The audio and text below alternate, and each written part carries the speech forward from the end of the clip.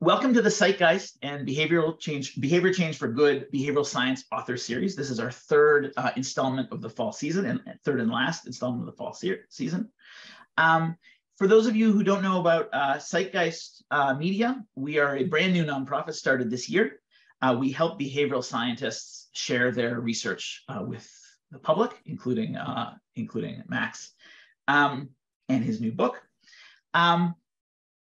Speaking of Max Bazerman is the Jesse Isidore Strauss Professor of Business Administration at Harvard Business School. He's the author of several books on negotiation and decision-making, as well as business ethics, including most recently, Decision Leadership with our friend Don Moore, and Better Not Perfect, which will be relevant to our discussion of complicity today. Speaking of Don Moore, Don was one of Max's students, and you may recognize a bunch of the people that Max has mentored, including BCFG's own Katie Milkman, Todd Rogers, Madupi Akinola, our guest last week, Dolly Chugg as well. I want to note for our audience that there is a Q&A portion that you're welcome to contribute questions for below that we'll be doing in the last 10-15 minutes of our talk. But I'm going to take the lead with the questions about Max's new book, Complicit, which is out on Tuesday. So Max, welcome. I'm delighted to be talking with you today. Thank you for inviting me to join you. Yeah, our pleasure. Where I thought we could start was with the origins of research on business ethics at business schools, which you had sort of placed at around 20 years ago when the Enron scandal happened and people wanted to understand why or how that sort of thing could happen. Great. So hopefully we won't lose people who don't like history very much. And this is my very abbreviated history, that if we go through the last millennium, business schools largely ignored the topic of ethics. And then Enron collapses, and the world turns to business schools and basically says, what are you going to do about the fact that you're creating these bad people? And so the first thing people think about is, how do we stop the Jeff Skillings and Ken Lays and Bernie Madoffs from even appearing? And I think the truth of the matter is that few of us in the social science community have good answers to the question of how to keep the bad guys from emerging. So what social scientists did as we moved into the topic of ethics is we focused on the bad behavior by perfectly good people. So rather than pursuing the bad apples notion, we looked at everyday, ordinary, unethical behavior that even good people engage in without even being aware that you're doing it.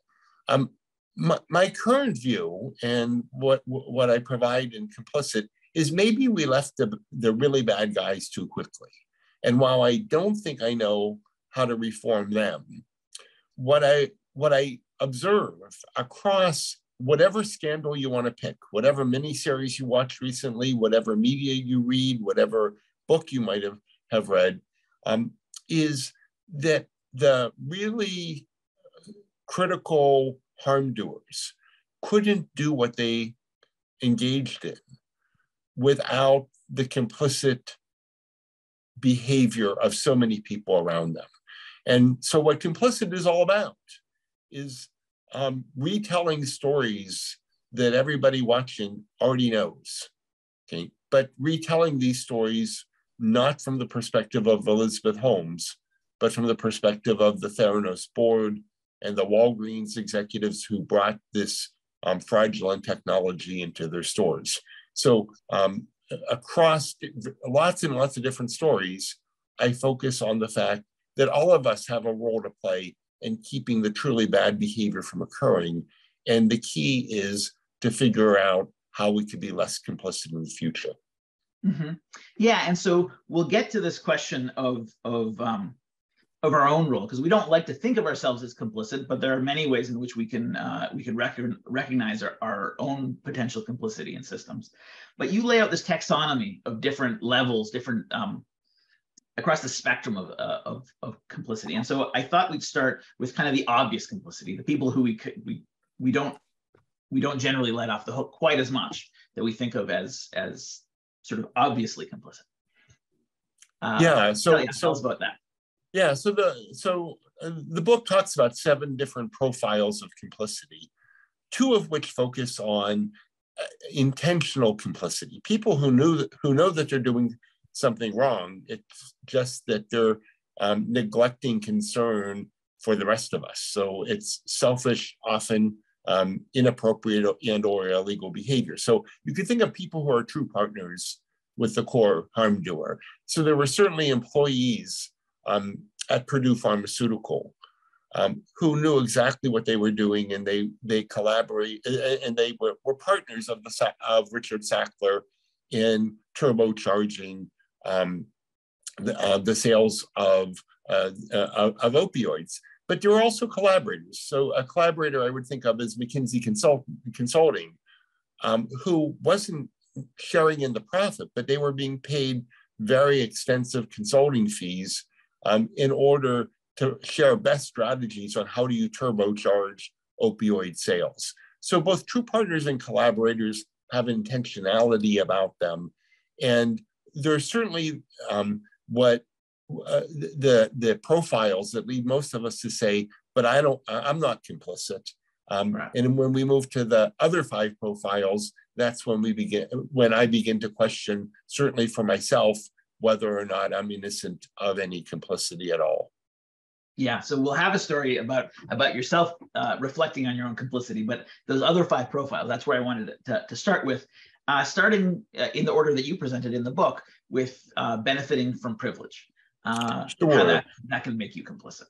So I think we have a lot of academics who are watching, but I think we can all sort of resonate with one of the core issues and one of the core stories that I talked about in that chapter on benefiting from privilege. When I look at higher education, universities, and I love universities, and I think that universities create lots of good.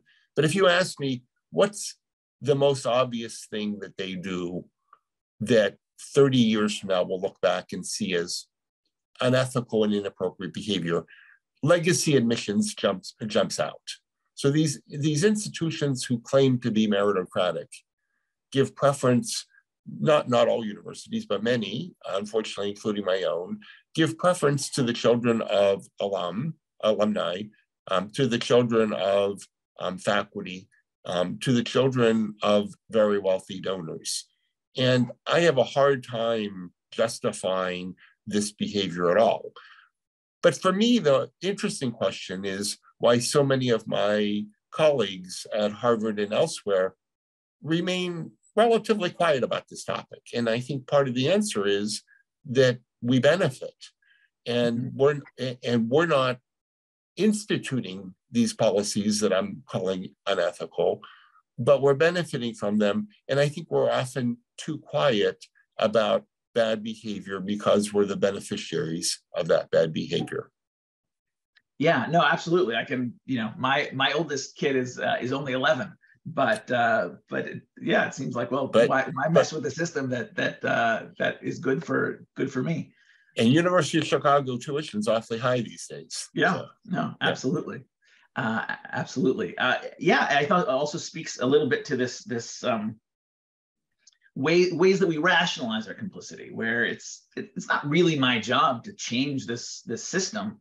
I guess I could say something, but I'll let somebody else handle the problem.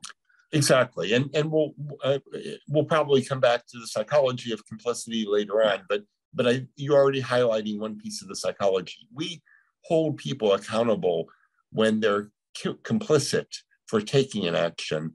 We typically don't hold people sufficiently accountable, from my perspective, when the ethical lapse is an error of omission or not acting in some way. And that goes the same for judging other people as sort of reflecting on our own behavior, for sure. Absolutely. So we'll talk a little bit more about the whistleblowers at Theranos towards the end of our chat. But the next chapter was false prophets, and I thought that was a Theranos was one great example of where people followed the prophet in this way and became complicit. Yeah, so a lot of people who follow the behavioral change for good ideas know about system 1 versus system 2 thinking, or intuition versus deliberative thought. And one of the reasons that people become complicit is they basically start to believe in false prophets. And you can either think of Jim Jones, who basically had the members of the People's Temple commit suicide by allegedly drinking the Kool-Aid. It was actually Flavor Aid. But I think we see the same behavior at places like Theranos, where Elizabeth Holmes became kind of a new age visionary, Adam Newman at WeWork, where for-profit institutions create norms of treating their leader as a prophet. And to question the leader is viewed as heresy. I think it's fine to be loyal to a person, to an organization. But when the leader wants you to suppress your thoughts and trust your faith rather than deliberative action, then I think we begin to have a significant problem. So I think that sort of another profile that we're talking about is having belief in a false prophet that shouldn't exist in a for-profit corporation, but we see it occur on a pretty regular basis. And so for me, that also sort of bleeds into a loyalty to a false prophet. You talked about loyalty to authority as well. Absolutely. So if we think about sort of the sexual abuse that occurred at Penn State or Michigan State or within the Catholic Church, and we think about how did so many respected people not act on sort of lots of information that children were being assaulted and raped. How could this possibly happen? And I think that many people become loyal to their organization and respectful of the authority within that organization, so that they essentially put blinders on. It's almost hard to believe that so many well-respected people could look the other way when children are being raped within the organization. Yet we've seen this in multiple situations. And in all these situations, there's this enormous respect and loyalty toward the organization that I think gets in the way of acting. Similarly, there's now lots of material coming out on Harvey Weinstein and many other sexual predators. And part of the amazingness of the Harvey Weinstein story is how so many people knew what was going on, who escorted his victims to his hotel room, and that this could go on for so long with nobody taking any action at all. I'm always inspired by Josh Green's book, Moral Tribes, where he focuses on sort of the amazing we give to our own group. And I think that sort of giving too much respect to our institution can grow out of that in a way that can lead us to engage in behavior that we would not be particularly proud of. Yeah, and you can see that that profile in complicity.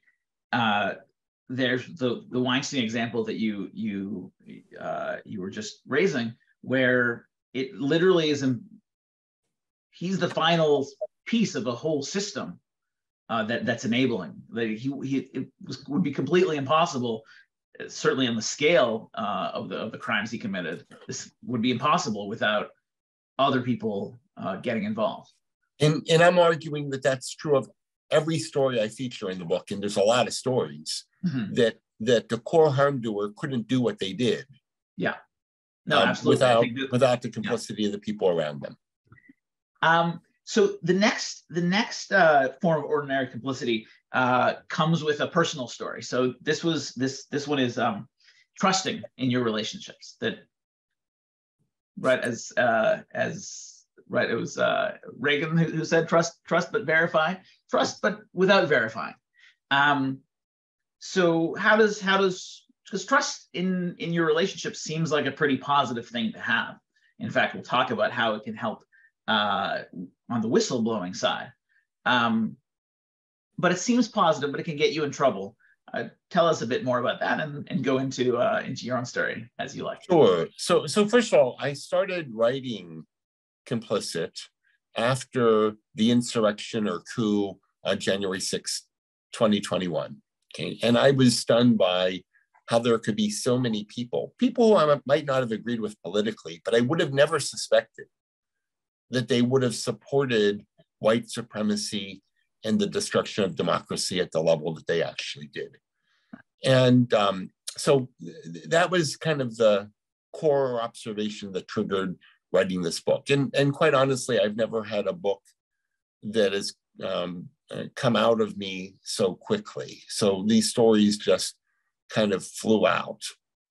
And we moved to the summer of 2021.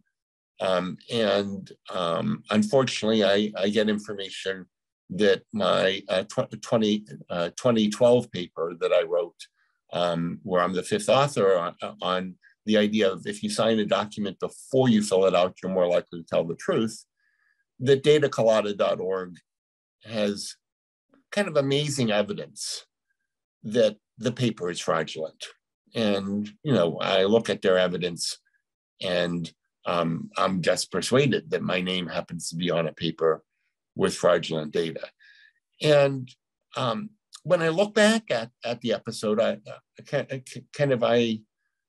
tried to figure out my own complicity, because sort of if I'm going to be reading about all these scandals and all of a sudden I'm in the middle of a scandal, it seems appropriate to take a look at my own behavior. So chapter 7 is on trust in relationships and how it can lead to complicity.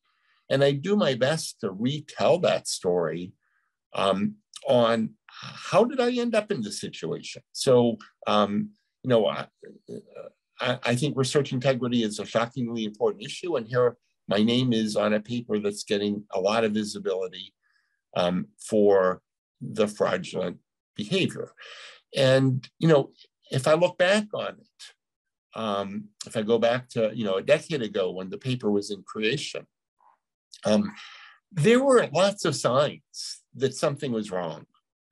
And the email chain among the 5 co-authors of the paper makes it very clear that I was the one asking lots of critical questions and even questioning the data.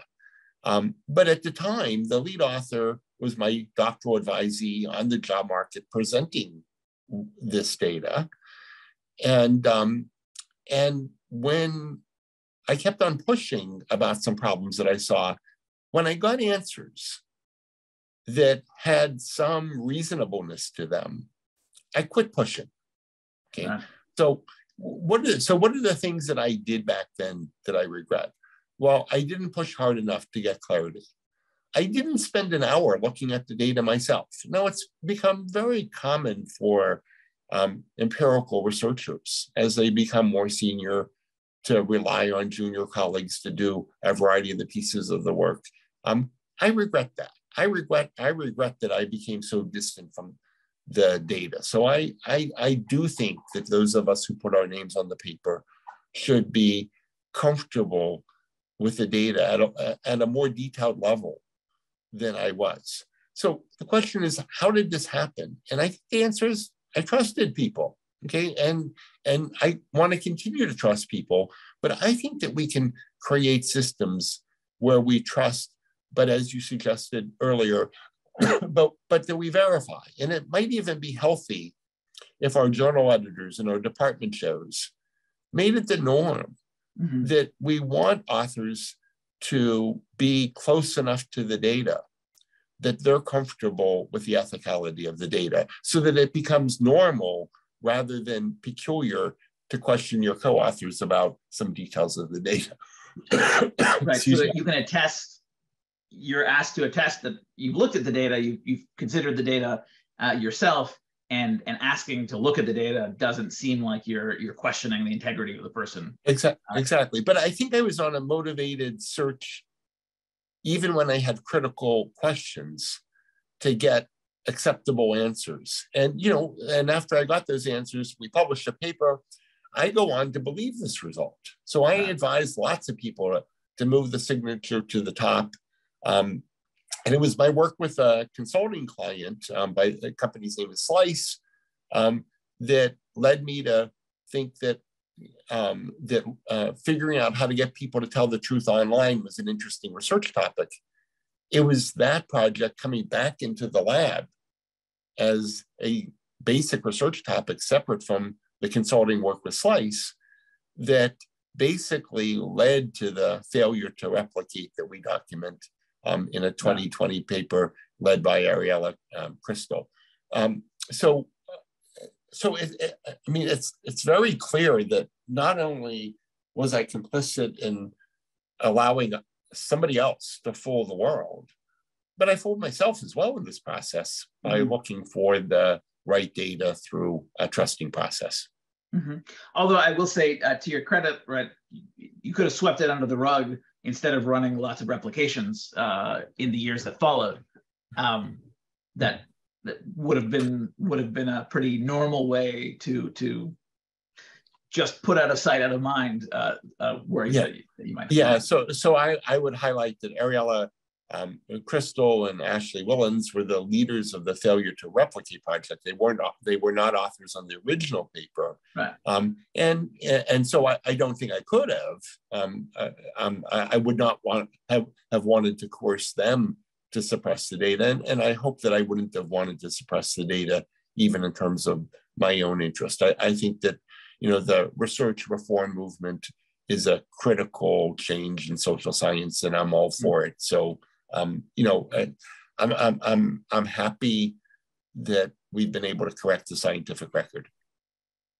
So, given that we are tight on time, I wanted to move to two other topics. One was the psychology, and then the second was like what can we actually do about this? So let's start with the psychology. Let me take you back to Theranos again, because you have a great anecdote about asking executives who was responsible for the fraud at Theranos. Yeah, so I was teaching a group of very senior executives. They were in a Harvard Business School program for many weeks, and prior to the question that I asked them, they had read a detailed and excellent case on Theranos, and they had had an 80-minute discussion of Theranos, and the case and the discussion covered the fact that Elizabeth Holmes had a romantic and business partner in Sunny Balwani, who looks like he'll soon be headed to jail.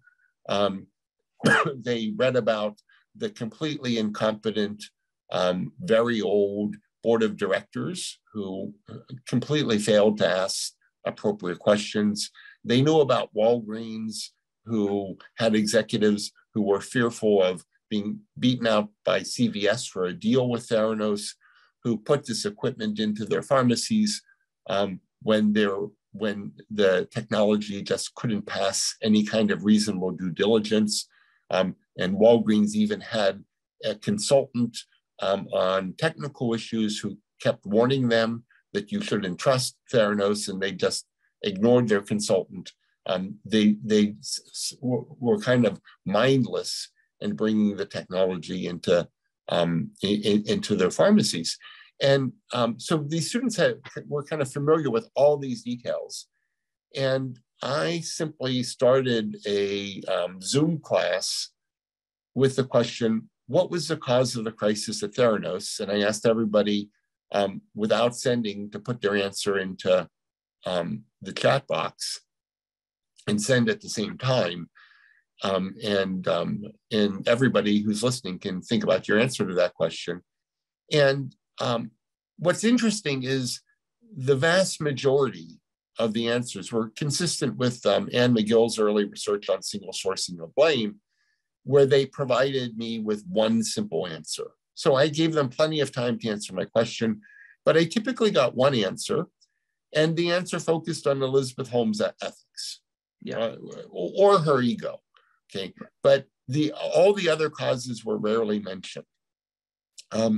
And I think that this notion that when we look for the cause of a bad event, we look for a single cause. And if we're going to look for a single cause, it makes complete sense that the core harm doer is the person that we're going to end up focusing on. But the problem with that is single sourcing of blame takes all of the rest of us off of the hook from our role in not being complicit. So I think that the psychology of single sourcing of blame is critical to why the complicit have been ignored for so long and why we focus on the core name that has become visible. And I think that it's not just those of us who are in the organization, but I think the media does the same thing. The amount of attention that the media focuses on the core harm doer sort of exacerbates this tendency as well. So single sourcing of blame is at least one piece of the psychology that I think drives what's going on here. And it's easier, right, to blame one person than to figure out exactly the degree of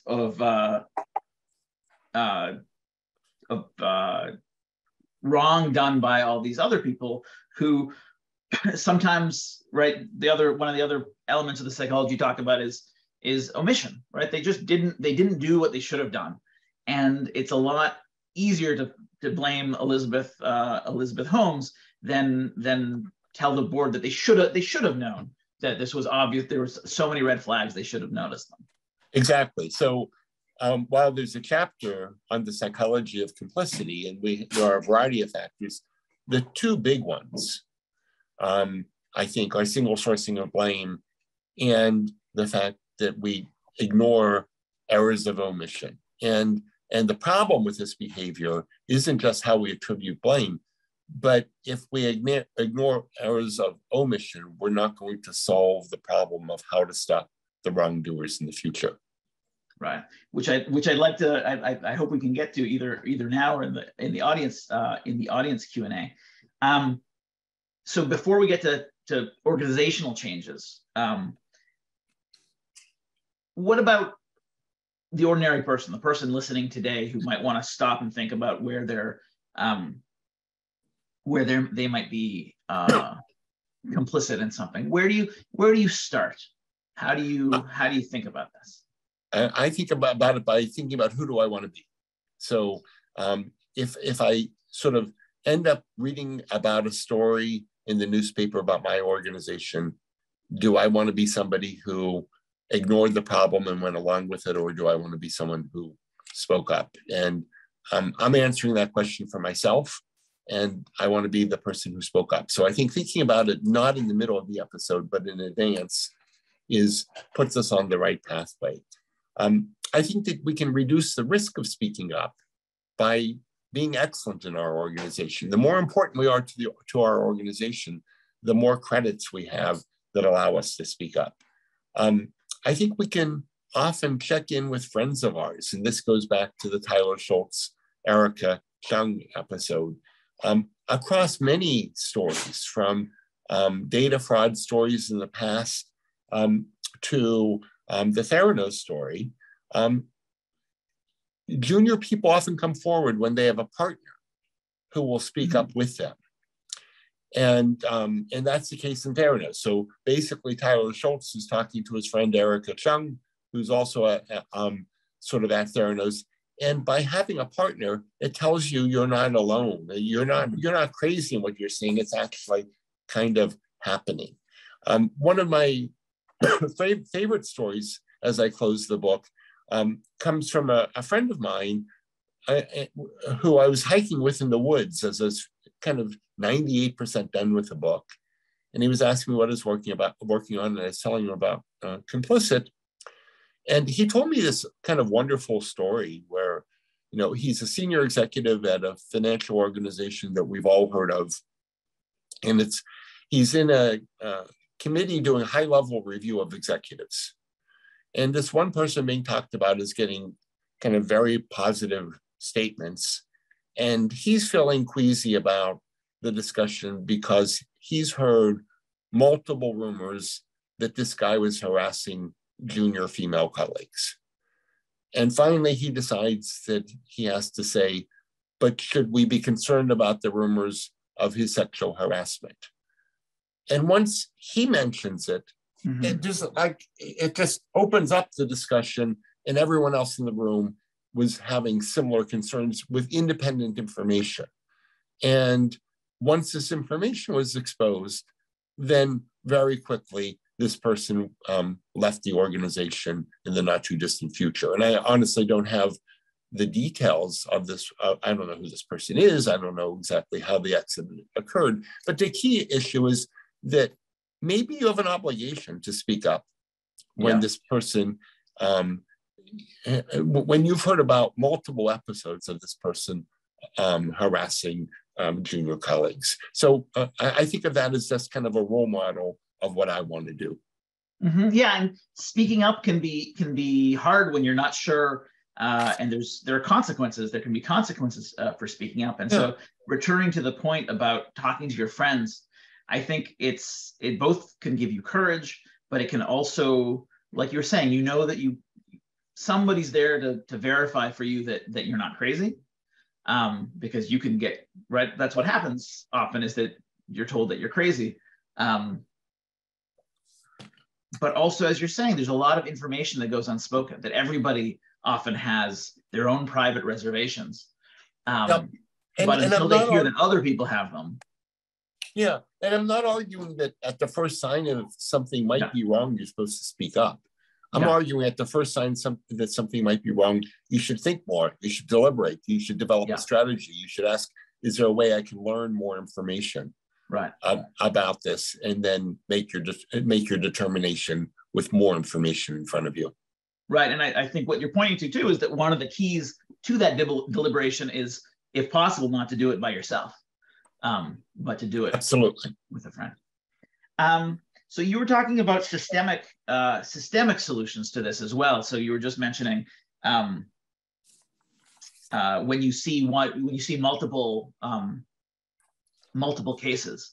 But sometimes, as we were just talking about, you don't know if there's multiple cases because you see your own perspective. And if you don't say anything, everybody else who has their own cases that they've seen doesn't know that what you've seen.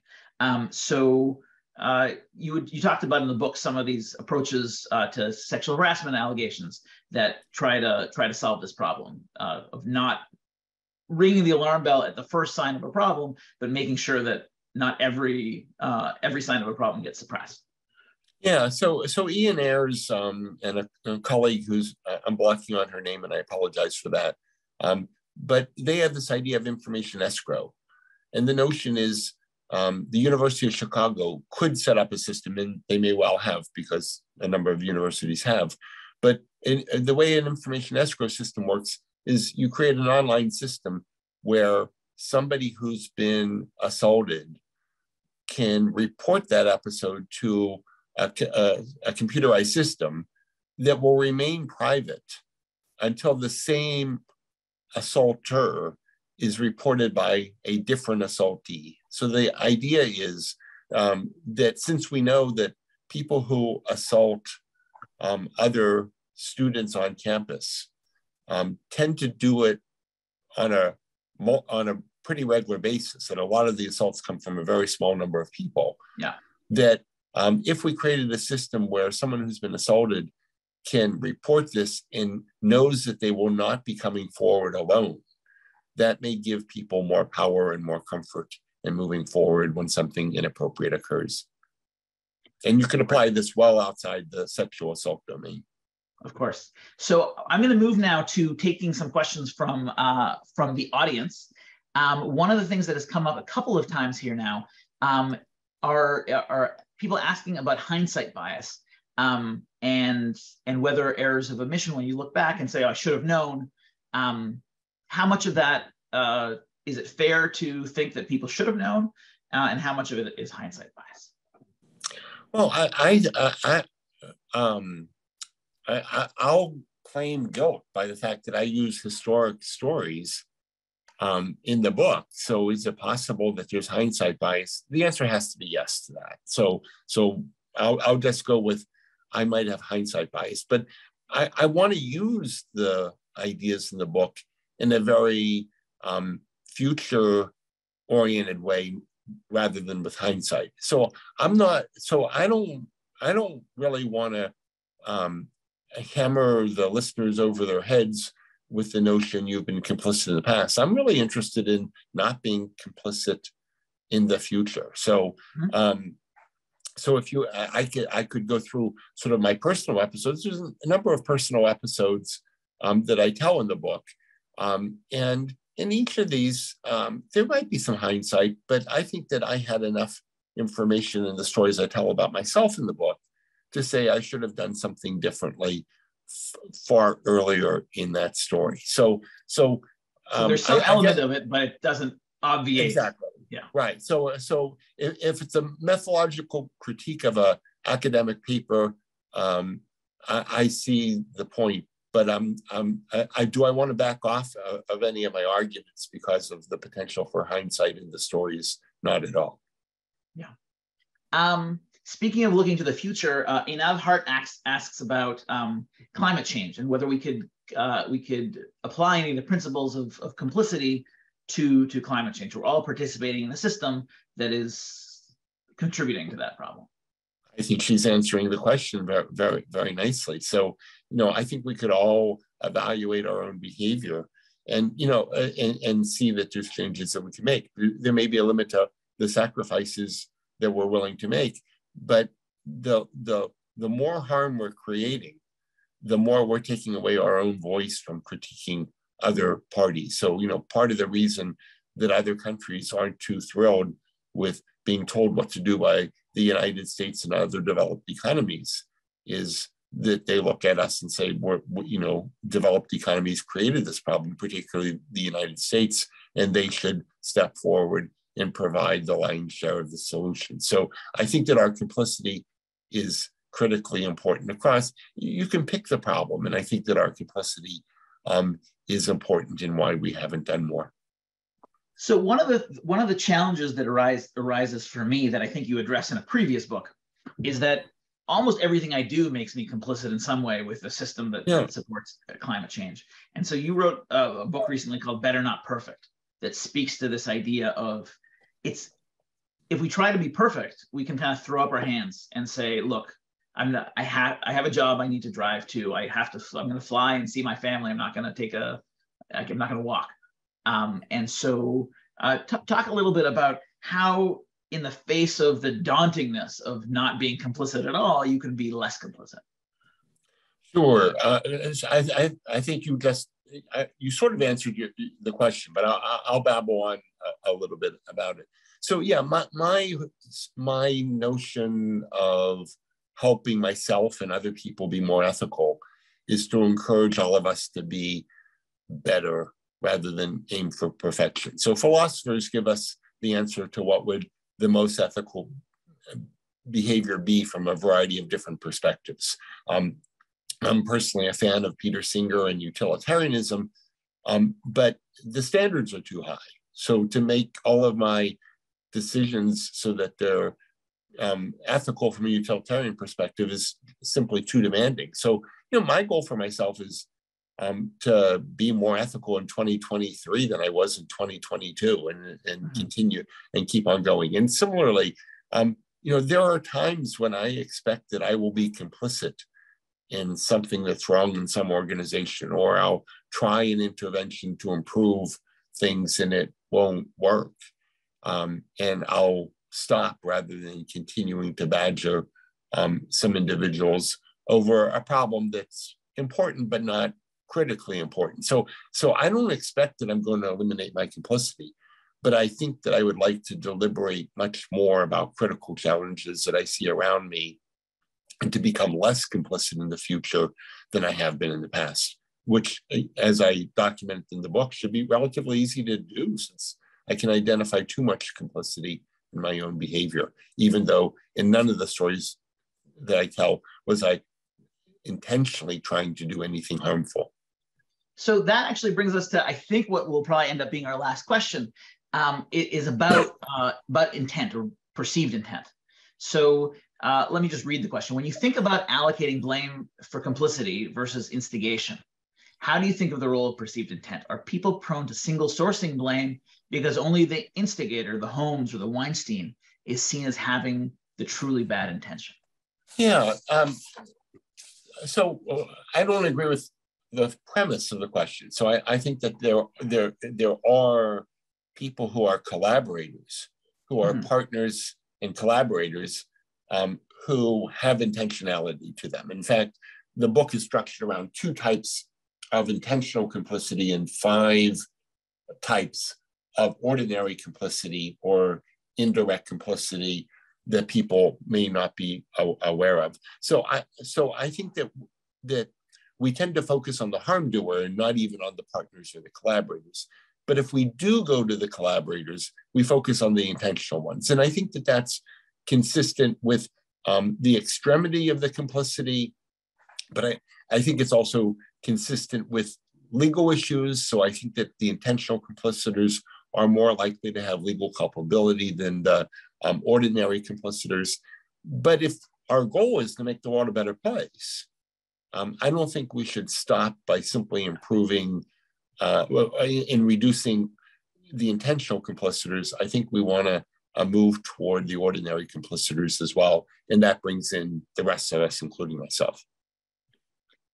So that brings us near the end of our time. I wanted to throw it back to you for one more sort of for a final thought before we sign off. Thank you, Dave. So I like talking. So thanks for chatting with me, Dave. And I tend to not like reading, but I'm going to read for my closing thought, and I'm going to read the closing chapter, the closing paragraph of the book, because I think it captures what, for me, is the personal takeaway from going through this process of writing this book over the last year and a half. I hope that if I had had access in 2011 to the knowledge I have now about complicity, that I would have done more to stop the data fraud described in Chapter 7. The data fraud story highlights a final message for avoiding complicity. When something is wrong, we must not accept the easiest explanation. We need to be persistent until we fully understand what's going on. Sometimes this puts our relationships at risk. Sometimes it will be uncomfortable, but it's the ethical thing to do. And with that, I hope that I can change my own behavior and that of other people who might be listening. Well, thank you. I really, really appreciate you taking the time to talk to us today. I also want to really thank Alex Lusher from BCFG and Izzy Heck from Zeitgeist for their support today. Thanks to all of BCFG, starting with Katie Milkman and Angela Duckworth for supporting this series. And thanks to all of you for listening today. And this is our last installment of the fall season. We'll be back in January of 2023 with a new season, starting with Annie Duke, the author of Quit. Really appreciate everybody joining us. The recordings you can find in the chat for the earlier chats, and this one will also be available within a matter of a few days. Thanks again so much, Max, for joining us. Thanks, everybody. Bye.